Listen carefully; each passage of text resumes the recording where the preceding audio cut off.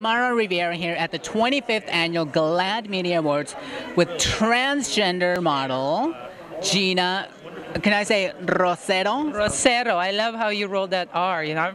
Rocero. Rocero. It's almost like you want to dance a little bit like that, right? Can we dance a little bit like that? I know that because I'm in Riviera myself, so I know the Well, I'm from the Philippines, so the Latin is definitely there. I mean, Rocero, you know, so I really get it.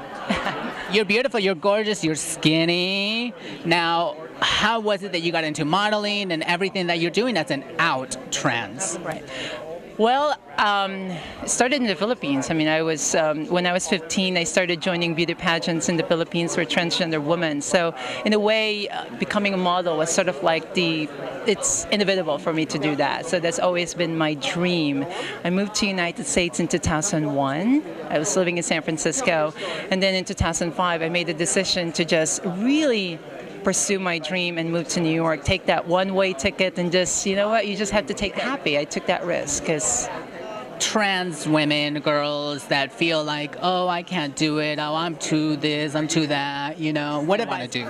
I think when you're following your passion, something that you really dream about, when you follow your truth, you can't go wrong. You know, there's steps to get there. Sometimes it's difficult. There's definitely journeys of ups and downs, but you always have to just keep within your truth, and you could never, ever go wrong. I think Laverne Cox talked about that beautifully, that, you know, we need possibility models. I mean, let's just reimagine for a second when media like platforms like Glaad started covering like transgender CEOs of companies, engineers, scientists. I mean, they're out there, but we need to have more like media exposure around that. I think it's very important when people see the image itself. You know, it changes a lot of things, and media is very powerful. You know, and then I mean to have that, it's, you know, I think it changes a lot of perception and possible for people to achieve dreams that they've always wanted to do.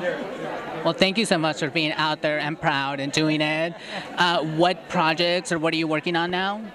Well, we launched Gender Proud, genderproud.com. What Gender Proud is, we're advocating for a global message, why it's important for countries around the world to have gender recognition in their law. What that means is it would allow transgender people and gender variant people to change name and gender marker on documents without being forced to go through surgeries, right? And I've recently been shooting a lot.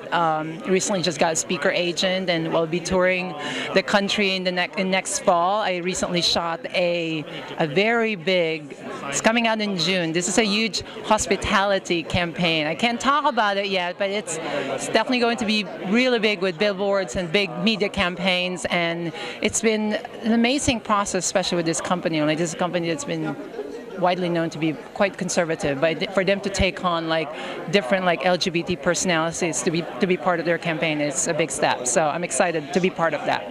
Oh, awesome. So congratulations, and thank you for being out there. Lastly, where can your new fans find you online, Twitter and Instagram and all that? Sure, I'm on Instagram and Twitter at Geena Rocero. That's GEENA ROCERO. That's simple. Thank you so much, girl. Good to see you. Good to see you. See you around. Okay.